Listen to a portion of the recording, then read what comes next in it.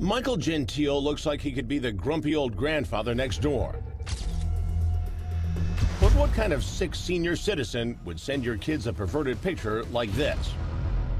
Or leave your little girl the most disgusting voicemails imaginable?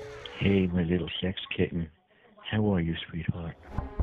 Gentile is the latest creep I've caught in our special investigative series, Hansen vs. Predator.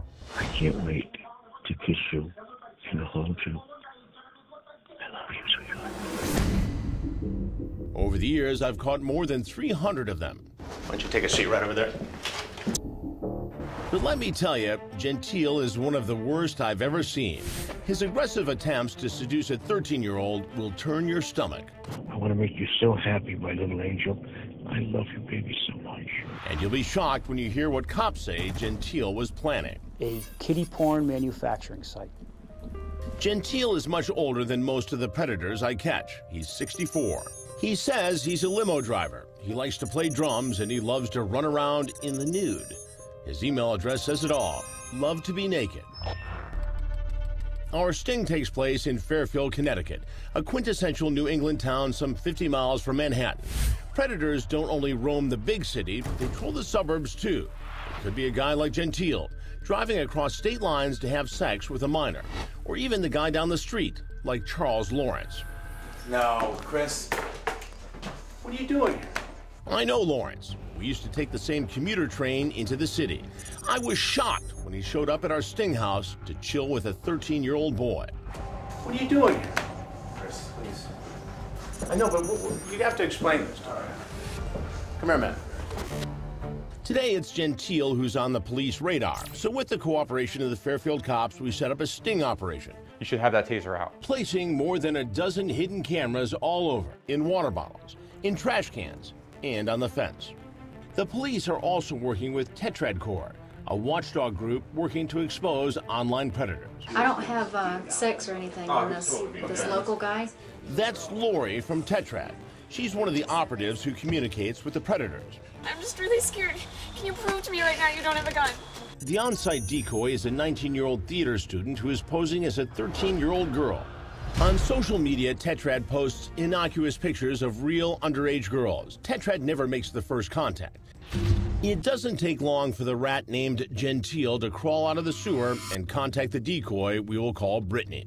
I love you so much, baby. Gentile sends pictures of himself naked, posing in front of a mirror, in the woods, even sitting on the toilet. His text messages are some of the raunchiest and most disgusting imaginable.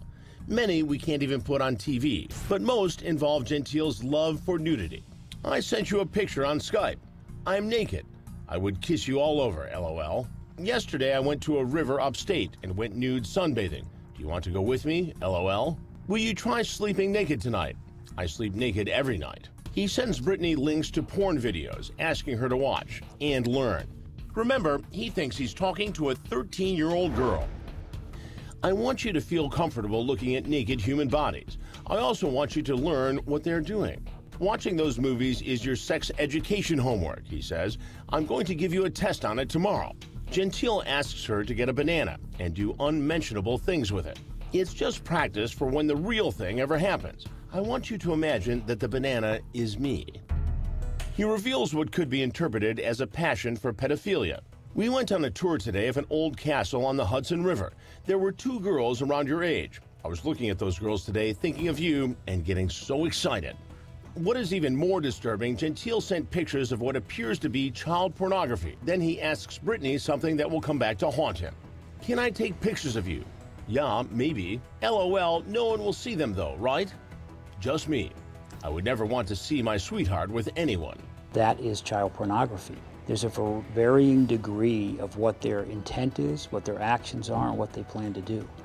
After about a month of his almost constant texting, it's time to reel in this slimy fish. Tetrad's decoy leaves him a message. Her parents will be gone the following weekend.